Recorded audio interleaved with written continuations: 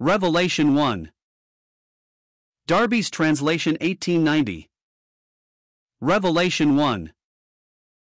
Revelation of Jesus Christ, which God gave to him, to shew to his bondman what must shortly take place, and he signified it, sending by his angel, to his bondman John, who testified the word of God, and the testimony of Jesus Christ, all things that he saw. Blessed is he that reads, and they that hear the words of the prophecy, and keep the things written in it, for the time is near. John to the 7 assemblies which are in Asia, grace to you and peace from him who is, and who was, and who is to come, and from the 7 spirits which are before his throne, and from Jesus Christ, the faithful witness, the firstborn from the dead, and the prince of the kings of the earth. To him who loves us, and has washed us from our sins in his blood, and made us a kingdom, priests to his God and Father, to him be the glory and the might to the ages of ages. Amen. Behold, he comes with the clouds, and every eye shall see him, and they which have pierced him, and all the tribes of the land shall wail because of him. Yea. Amen. I am the Alpha and the Omega, saith the Lord God, he who is, and who was, and who is to come, the Almighty. 1 John, your brother and fellow partaker in the tribulation and kingdom and patience in Jesus, was in the island called Patmos, for the word of God, and for the testimony of Jesus. I became in the Spirit on the Lord's day, and I heard behind me a great voice as of a trumpet, saying, What thou sayest write in a book, and send to the 7 assemblies, to Ephesus, and to Smyrna, and to Pergamos, and to Thyatira, and to Sardis, and to Philadelphia, and to Laodicea. The mystery of the 7 stars which thou hast seen on my right hand, and the 7 golden lamps. The 7 stars are angels of the 7 assemblies, and the 7 lamps are 7 assemblies. The mystery of the 7 stars which thou hast seen on my right hand, and the 7 golden lamps. The 7 stars are angels of the 7 assemblies, and the 7 lamps are 7 assemblies. Introduction by F. B. Hole. The book which is now to occupy our thoughts has certain very definite characteristics. It is the one book of the New Testament which calls itself a prophecy, and in which the final victory of the divine will and purpose is clearly seen. The very word for victory, though more often translated by overcome or prevail, occurs in it nearly as often as in the rest of the New Testament put together. It was evidently written when the 1st century was drawing to a close, when, as the Gospel and epistles of John show, false and even anti-Christian teachers were beginning to abound, and when as a consequence true-hearted saints might well have had dejection and a feeling of defeat creeping over them. How fitting then that a book portraying the final victory should be given to close the inspired record. Other distinctive features will come to light as we proceed. Revelation 1. It is the revelation of Jesus Christ, which God gave to him, that is, the unveiling of things to come, for the simple meaning of revelation or apocalypse is unveiling. It is of course true that the unveiling of these future things all hinges on the unveiling or revelation of Jesus Christ in his glory, but the primary meaning is that God gave to Jesus this revelation of things to come that he might show it to his servants. Every clause of this first verse is worthy of careful notice. It is remarkable, in the first place, that the revelation should be spoken of as given to Jesus, rather than as originated by him. He is presented then as the servant of God's will and purpose just as he is in the Gospel of Mark, and it is in that Gospel that we find the passage in which he disowns knowledge of the day and hour of his advent. Here, too, he is the servant of God to make known things to come as they had been given to him. Moreover, John, who received from him the revelation, speaks of himself not as an apostle but as a servant, and those to whom it is conveyed are not spoken of as saints but as servants. It was a day when defection was becoming pronounced, so while there are messages to churches which reveal the defection, the revelation is given to those who really are servants of God, and who therefore will appreciate it. It is a fact that remains to this day that men who are but unconverted professors of Christ universally decry, if they do not ridicule it, and worldly-minded believers make nothing of it. Another remarkable feature is the indirectness of the revelation. God gave it to Jesus, and Jesus signified it to John, not directly but by mediation of his angel. Moreover, he did not declare it, he signified it. In the Gospel, John uses the word sign for miracle. Here it is a verb formed from the same root. He signed these things to John, and this exactly gives us the character of the book. The prophecy is conveyed not in plain literal speech as elsewhere, but in symbols or signs. Now all this is surely intended to make us feel that there is reserve and distance in the method of revelation, suited to the sad defection that had already begun in the church. How different the method of those revelations made earlier to Paul, as for instance Acts 26 verses 16 to 18, 2 Corinthians 12 verses 1 to 4, 1 Thessalonians 4 verses 15 to 17. The things signified are such as must shortly come to pass. This expression helps to establish the fact that the messages to the churches in Revelation 2 and Revelation 3 have a prophetic bearing. What was signified by the church at Ephesus was beginning to come to pass when John received the prophecy, which carries us right on to the coming of the Lord, and even to the eternal state. The reader is also admonished by this expression that he must not adopt the attitude taken by the Jews when they received the prophecies of Ezekiel. Then they said, the vision that he sees is for many days to come, and he prophesies of the times that are far off, Ezekiel 12 verse 27. It is an inveterate tendency of our hearts to avoid the force of the Word of God, not by denying it but by relegating it to so distant a future that it can conveniently be ignored. Having received the revelation, John bare record of it, and he describes it in a threefold way. It is the Word of God, and this fact at once invests the book with full authority and puts it on a par with the other holy writings. Then it is the testimony of Jesus Christ, and later we are told that this testimony is the spirit of prophecy, Revelation 19 verse 10. This testimony declares that the Jesus, who suffered and was seated not here, is the coming Lord of all things in heaven and on earth, and that all might and dominion, power and glory is in his hands. He will execute judgment and bring to pass all the counsel of God. Now this is the spirit of prophecy. As we survey the prophetic field, a great drama unfolds before our eyes, and we see beasts in Babylon and other anti-Christian forces, but if we do not see them in relation to the testimony of Jesus, we shall miss their real instruction and power. In the third place, he speaks of all things that he saw, for the revelation reached him in the form of visions. The words, "and I saw," or "and I looked," occur very frequently in the book. Then a special blessing is pronounced on the reader, the hearer and the keeper of the words of the prophecy. Let us particularly note that we are to keep, that is, observe, these things. This indicates that the prophecy is to exert a powerful influence upon us. It is to enlighten our minds and guide our footsteps.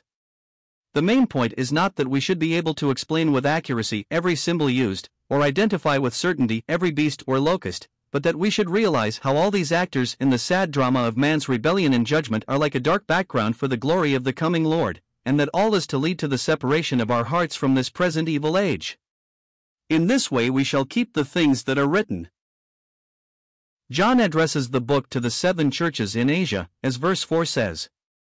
In these 7 churches all church history was portrayed, as Revelation 2 and Revelation 3 show. We may therefore accept the book as addressed to the whole church during the centuries of its sojourn in this world, and appropriate to the whole church the grace and peace of this opening salutation.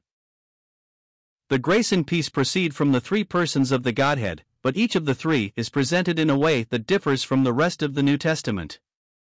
First, we have God in his unchanging greatness, eternally and immutably he is, and therefore as regards the past, he was, and as regards the future, he is to come. He sits therefore above the storms that in this book we are to see raging on the earth, and even in the heavens. The second person named here is the Holy Spirit. He is not presented as the one Spirit of the epistles but as the 7 spirits, an allusion, we suppose, to Isaiah 11 verse 2. In our verse they are before his throne, as being ready to act in the government of the earth. The Spirit is one as to his person, and this fact is greatly emphasized in connection with the formation of the church, and his activities therein, as we see in 1 Corinthians 12. Yet in his governmental activities he is viewed in a 7-fold way, and the final actions of divine government are contemplated in this last book of the Bible. In the third place, grace and peace proceed from Jesus Christ, who is presented in a 3-fold way. He is the faithful witness in contrast to all others who have borne witness of God. They have each and all failed somewhere. In him God himself has been perfectly declared, and all truth maintained in full integrity. In considering him thus, our thoughts have mainly to travel into the past. But he is also the first begotten of the dead, and it is this that characterizes him at the present moment. The church is based upon him as risen from the dead. Indeed, it was not until he was risen and ascended that the Holy Ghost was shed forth so that the church might be formed. Then thirdly, he is the prince of the kings of the earth. He is this in title at the present moment, but he will not publicly assume that place until his second advent, so that considering him thus our thoughts travel to the future. How comprehensively then past, present and future is he set before us. All this he is, and all this he would be, even if no soul of man had received salvation through him. But we have received eternal blessing through him, and hence we know him in a very intimate way which calls forth an outburst of praise. He loves us and has declared that abiding fact firstly in a work of purification, washing us from our sins in his own blood, and then in a work of exaltation, making us kings and priests to his God and Father. Only as washed from our sins could we be introduced into such a place as that, and it is worthy of note that directly we have Christian blessings mentioned we have God presented in the light in which we know him, the God and Father of our Lord Jesus Christ, rather than as the eternal I am, as in verse 4. To such an one as this, known through grace, we heartily ascribe the glory and dominion forever and ever. Glory and domination have ever been pursued by fallen men. Not one of them has been worthy to receive it, and if in any measure they have attained to it, nothing but oppression has resulted for the masses, and ultimately disaster for themselves.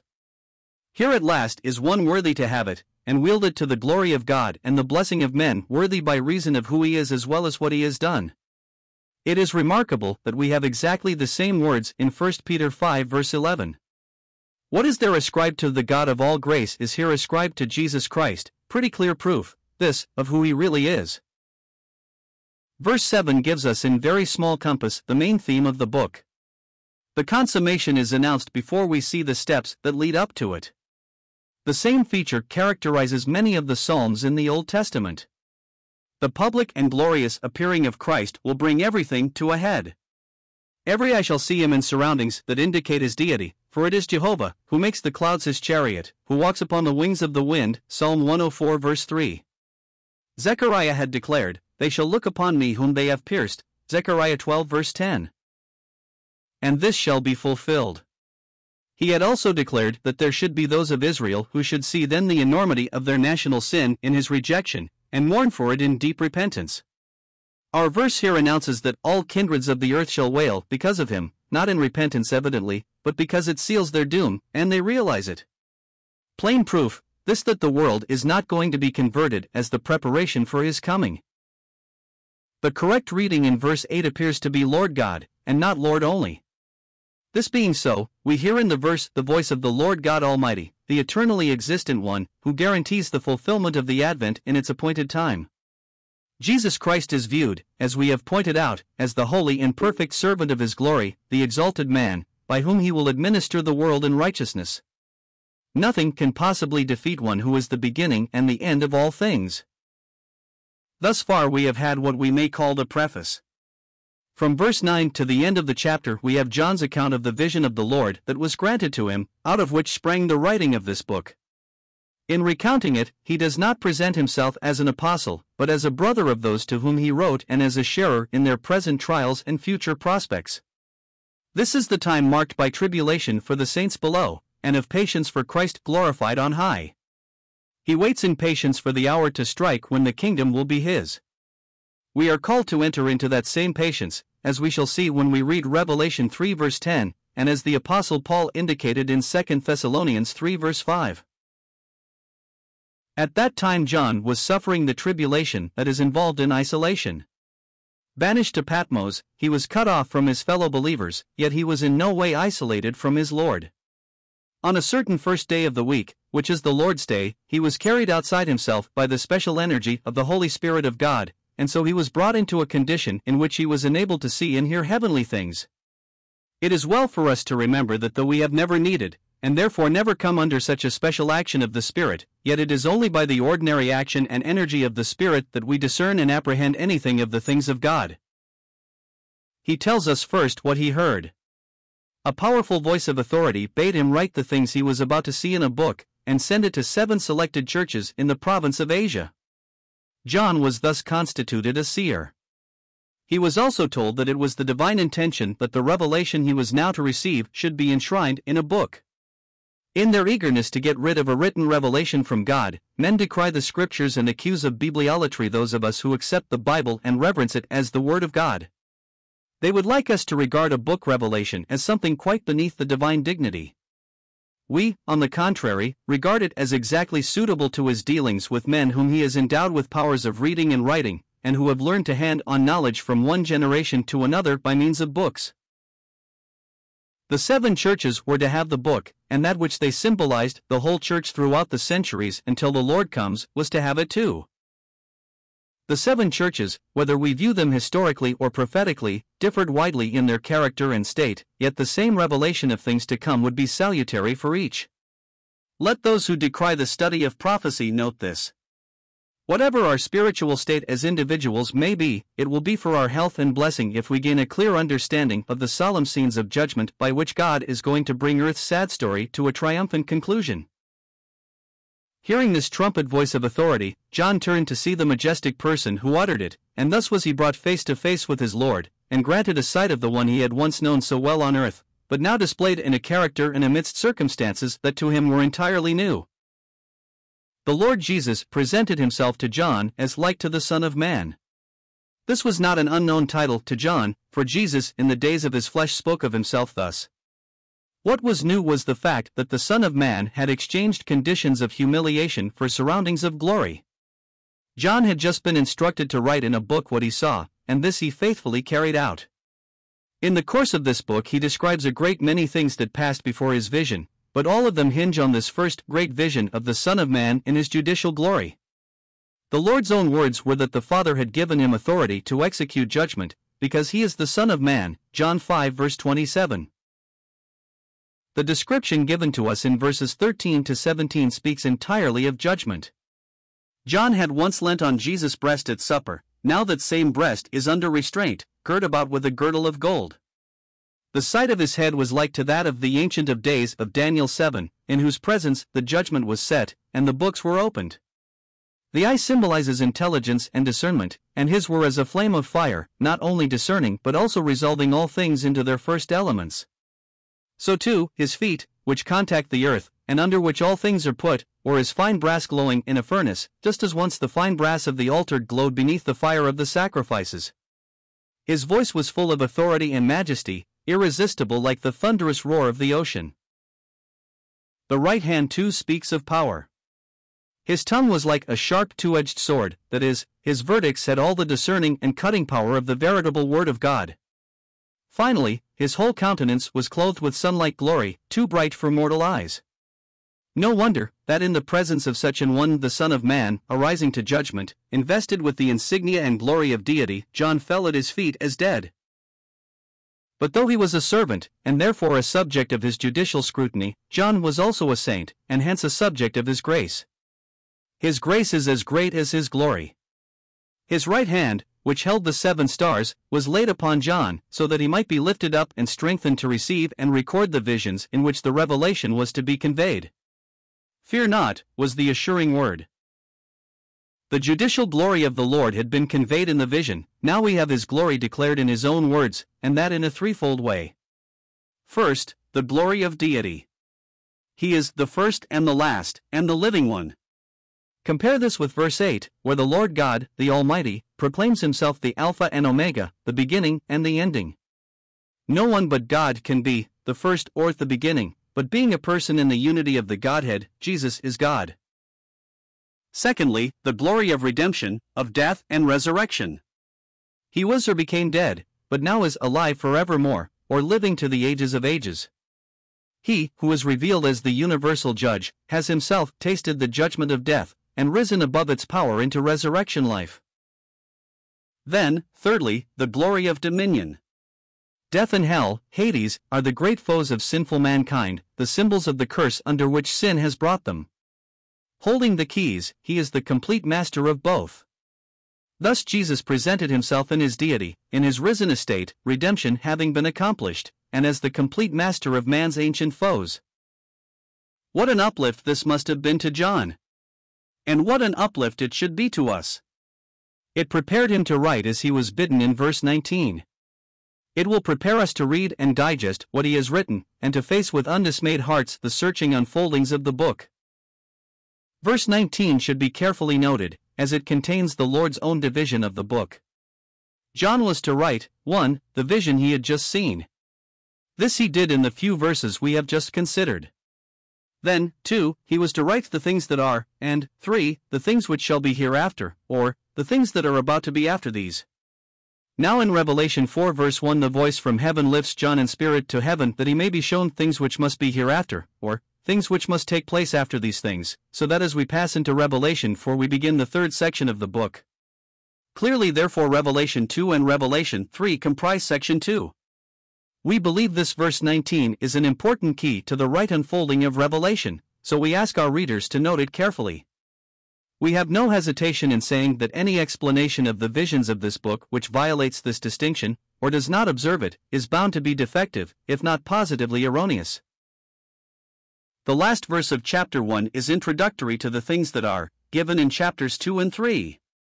In the vision the Son of Man was seen in the midst of 7 golden candlesticks or lamps, and holding 7 stars in his right hand.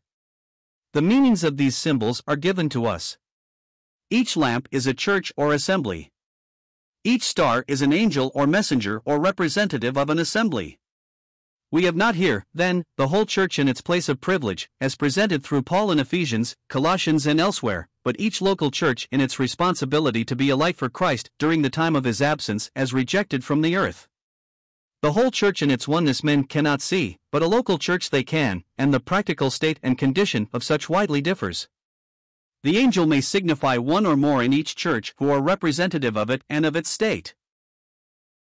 The Lord conveys his verdict in each case not to the church as a whole but to the angel, thus again showing the reserve that marked him in his judgment of their state, and the sense of distance that had supervened. This sense of reserve and distance characterizes the whole book, as we have already observed.